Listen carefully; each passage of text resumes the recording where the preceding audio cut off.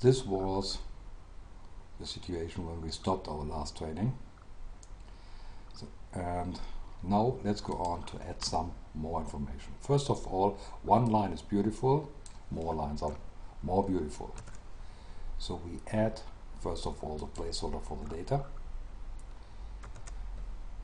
In this case, we declare them as an array directly. Now we have to fill this array. And we decided to do this with some coding in JavaScript, so that you can see how to do this. You can replace this by some JSON codes or whatever you want to do. Okay, to tell the system that you want to see the data now, we have to change this line. And let's save and take a look at what happens right now. Okay, that's it.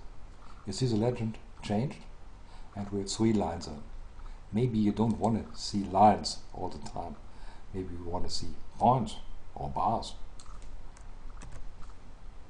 That's also very easy. We have to replace this data line by a more sophisticated thing, where we have the data as before, and for each set of data we have a label and what to do with this. So for the first set of data we decide to show them as lines, second as points, and the third as bars with the bar width of 0.5. Save, and one more time you will see.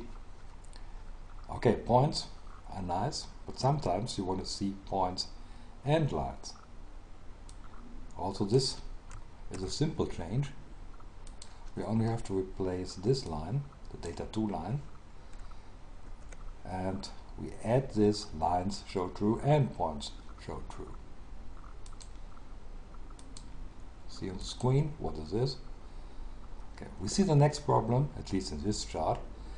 The legend is located automatically by the system. It doesn't know better, and it hides the information there. So let's move the legend somewhere else, and this is the first time that we will get some options in, and this is the option. We decide the position should be northwest, so upper left corner. Save. Good. And do it this way. It moved here. You can see all the lines, you can see all the information, you see the bars. So nice chart, isn't it?